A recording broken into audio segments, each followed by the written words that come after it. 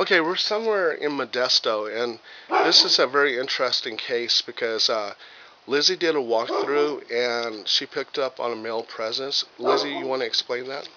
Yeah, I picked up on a heavy energy in one of the bedrooms, and I picked up a male figure type of sense. I'm not sure who it may be, but I'm picking up it's maybe around in its 30s or 40s, and it's not attached to her directly, but it's maybe following her, Hmm. and maybe the one that's in her place. You know, knocking things down, closing doors, that type of deal.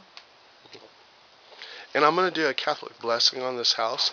And I don't feel that there's anything really threatening here, but Ashley doesn't want to hear.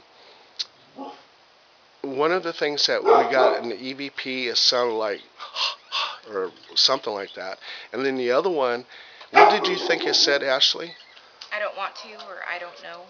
I don't want to, I don't know. And it was definitely a male voice. Would you agree to that, Male, Lizzie? yes, Yeah, definitely male. yeah, definitely male.